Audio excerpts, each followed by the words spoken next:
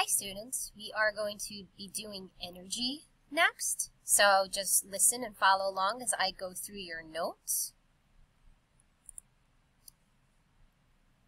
Okay, so whenever work is done, energy is transformed or is transferred from one system to another. Energy is the capacity to do work. Right, so we can take that idea, right? Capacity to do work. That's what energy means. Work is when an object is moved a distance against an opposing force of motion. So the man riding the bike wants to stay still, but the man is moving the bike. Therefore, he is doing work. Energy is measured in joules. This is our unit that we're going to be using when we talk about energy. Potential energy is our first type of energy. Potential energy is sometimes called energy of position.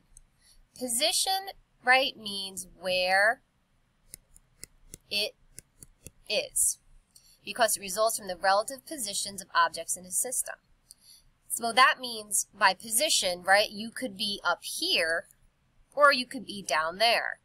That's what we mean by position. Where is the object located? So potential energy is the energy that an object has because of its position, shape, or condition of the object. So some examples. Right? Any object that is stretched or compressed is said to have elastic potential energy. Right? We call a rubber band an elastic. He's pulling it back, and if you've ever done this before, you know that when you let it go, the rubber band's going to snap forward.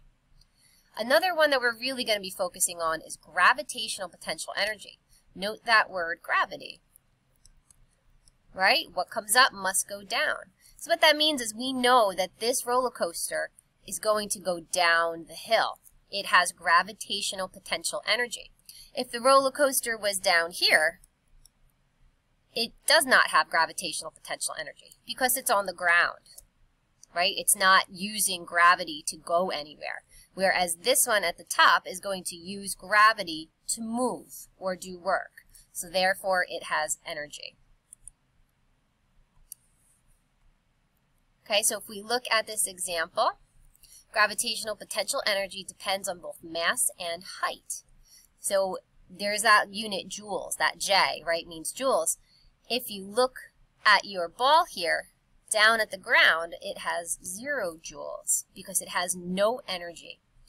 Up here, it has 50 joules because it has potential energy, right? It's off the ground. It can use gravity in order to move. So we say it has potential energy. So potential energy, to figure out how we get that 50 joules, we look at the mass times the gravity, also known as free fall acceleration, and the height that the ball is at. And we just multiply them together. All right, so let's do a practice problem. So a 65-kilogram rock climber ascends a cliff. What is the climber's gravitational potential energy at a point 35 meters above the base of the cliff? So we have gravitational potential energy is mass times gravity times height. Well, I know my mass is 65 kilograms. I know my gravity, so Earth's gravity, which you probably learned while you were doing your stations, is 9.8 meters per second squared. Some of your problems will not tell you that, so you just need to memorize that. Right? So I know my gravity is 9.8, and I know my height is 35 meters. And now I multiply that straight across. So I get 65 times 9.8 times 35 gives me 22,295 joules. Generally, energy is big numbers, like in the tens and hundreds of thousands, so don't get nervous if you're getting big numbers. Our next type of energy is called kinetic energy. So kinetic is a science word.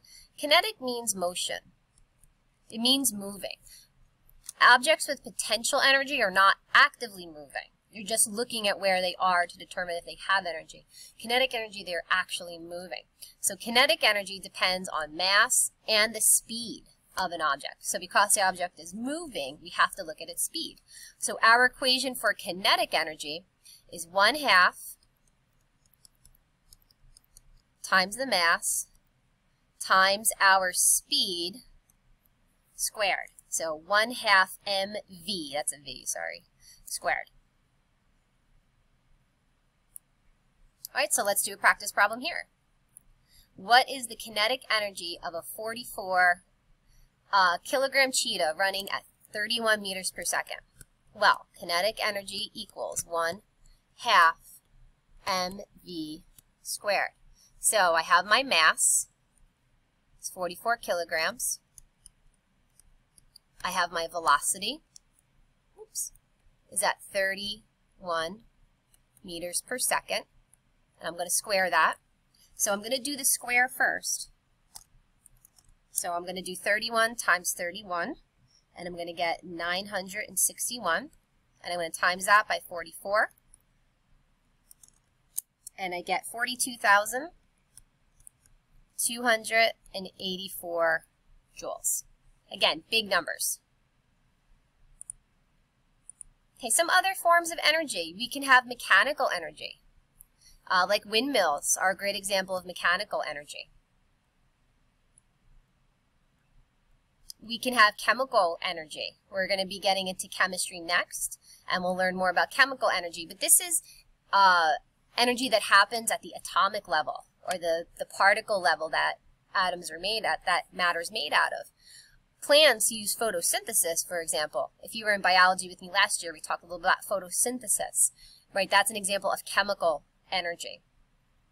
And our sun works by nuclear fusion, which it makes great amounts of energy. That's why our sun is so strong. We can have electrical fields. That's how electricity works. And magnetism, too. If you've ever used magnets, that is a form of electrical field energy. And ultraviolet radiation, right? So when we talk about UV light, right, is over here where the sun is, right? So we talk about the sun and radiation like we did before. That's a type of energy. We call those electromagnetic waves. Your cell phones, right? We talk about your cell phones working by radiation, kind of work on this type of energy. If you ever had an X-ray, it's over here. This increases as energy as you go this way. So like your cell phones have a low amount of energy. They're not dangerous. But X-rays and the sun, once you start getting over here, they have very high energy fields and they can be dangerous to the human body.